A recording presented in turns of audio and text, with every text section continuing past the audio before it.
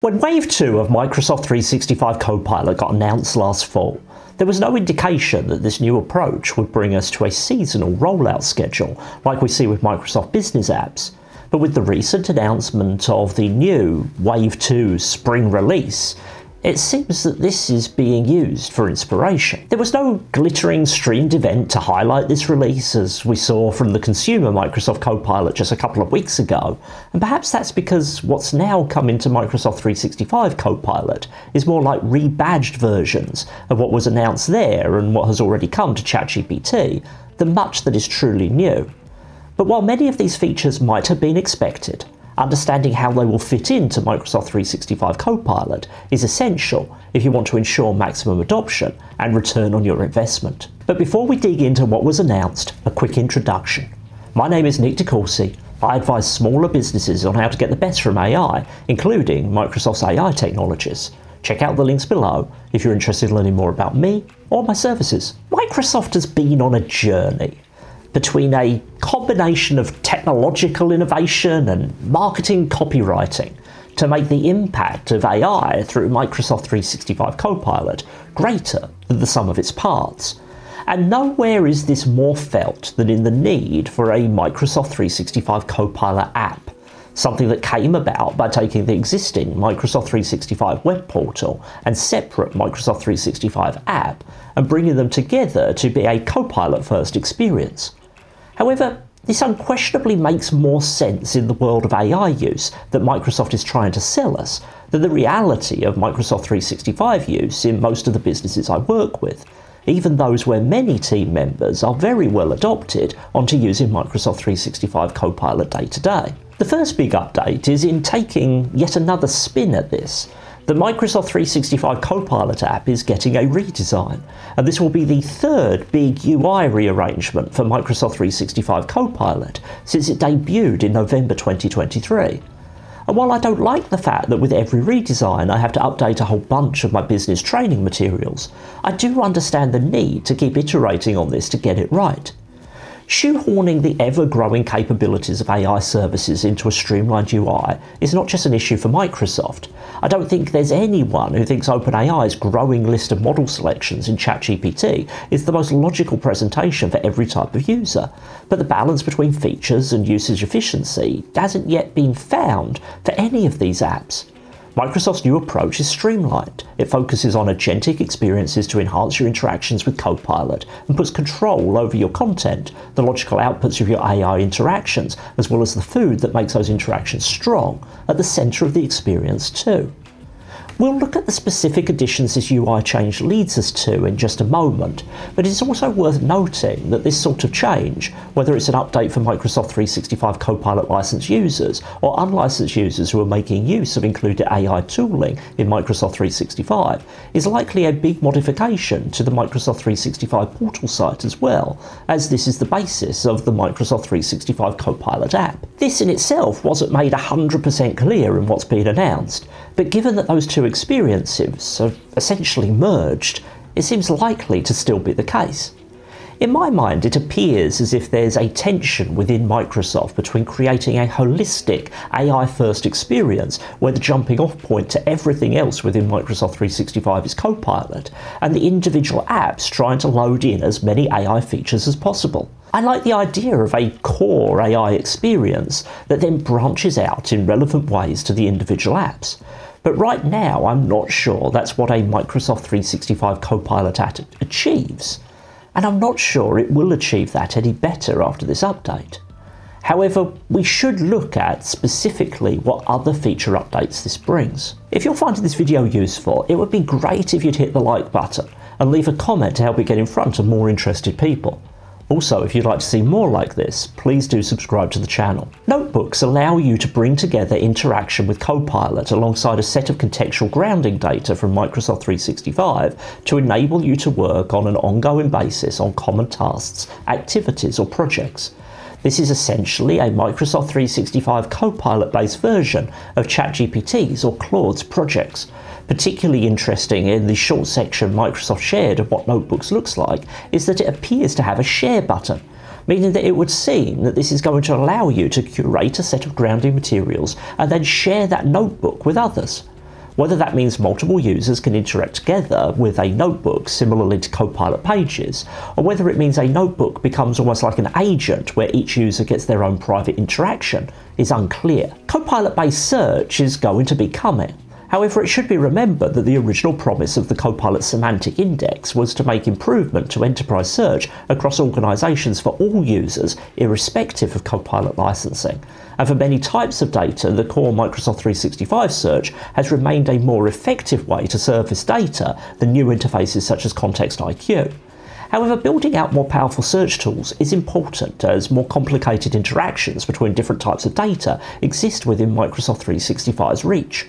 Right now, I'm not sure enough has been explained about AI search to truly understand whether this moves the needle on the quality of search results, or if it's just a gimmicky way to stick the Copilot name in another Microsoft product. On the Agent Store, though, I don't think it's necessary to reserve judgment. This is pretty much definitely a gimmicky way to weave current Copilot-centric language into functionality that already exists, and in all likelihood, in substance, will not change with this update.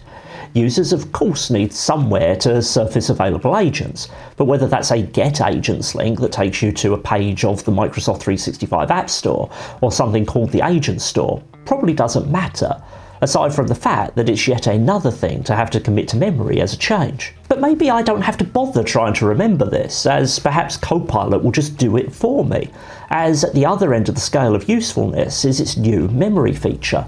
This is something that many Copilot users have been asking for, and is 100% necessary to truly allow the types of relevant and contextually aware experiences Microsoft has been focused on building for the last 2 years.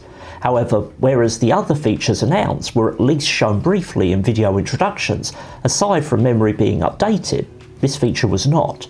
We can probably guess that this will be built similarly to the updated memory that ChatGPT just released. I think that adding memory to Microsoft 365 Copilot is potentially one of the most important feature upgrades we will have ever seen to this product. But having tools that enable us to understand what's in that memory, how it's being used, and avoiding the risk of leaking sensitive data through Copilot-based interactions are vital. And as far as I'm aware, zero information on this has been provided yet. There are probably some admins in regulated organisations who are living in just as much fear about when this feature drops as I am in my excitement. The Create tab is essentially a new experience that seems driven by OpenAI's new GPT-4o image gen, wrapped into something that makes sense in Microsoft 365. It will be interesting to see the extent to which a unified Copilot experience integrates with this, as while turning text into an image with AI is one thing, in the context of Microsoft 365, something like a poster isn't just an image. It's maybe a Word file, perhaps that is created and then saved somewhere and has some metadata associated with it and then gets shared and printed. To what extent this new experience will integrate Copilot into that next step beyond the creation of the image is yet to be seen. And the last part we really need to think about is how agents are now integrated with chat. From asking if Microsoft 365 Copilot is the right product for your business, to working out how Agentic AI can amplify the ways you delight your customers, there are lots of questions swirling around AI strategy and AI adoption for all businesses right now. And while the technology is important, understanding how all the pieces fit together in a way that's relevant to your business and your people is even more so. If you need an advisor or a personal or team AI coach to start or support your journey, I offer services to help you. I work with small and medium-sized organisations that are looking to maximise the benefits of AI in a safe and responsible way, and I'd be happy to connect with you to understand your situation and outline how I can assist you to succeed with this technology.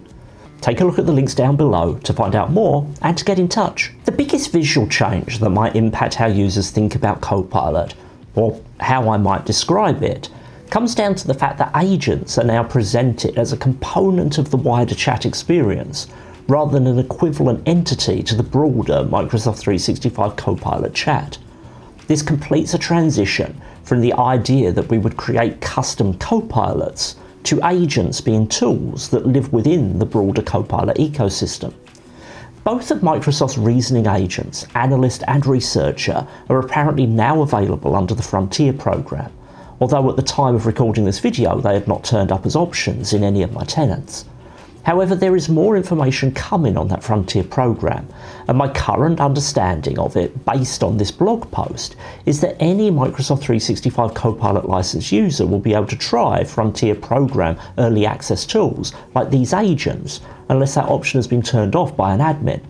However, I'll believe it's going to be quite that simple when I see it.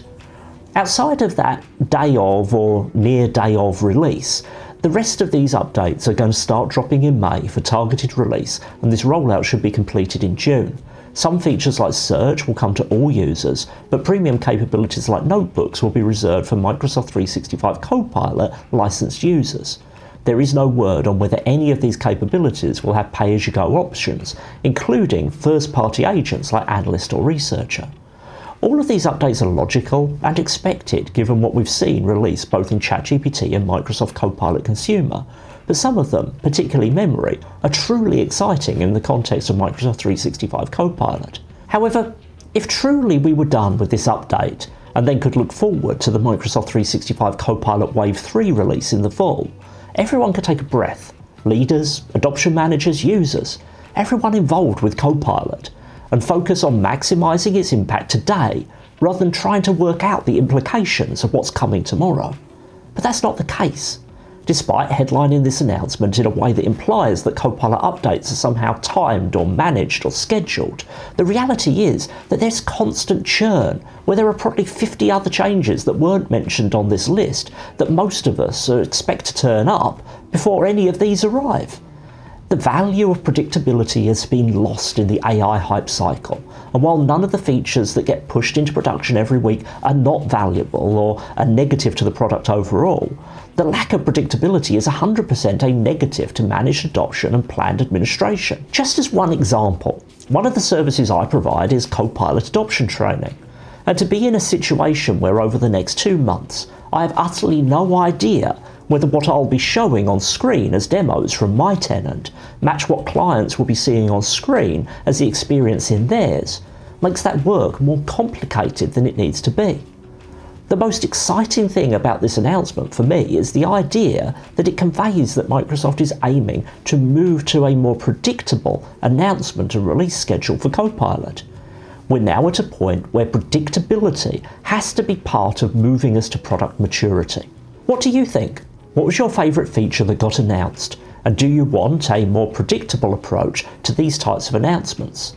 Start the conversation down in the comments. Until the next video, bye bye.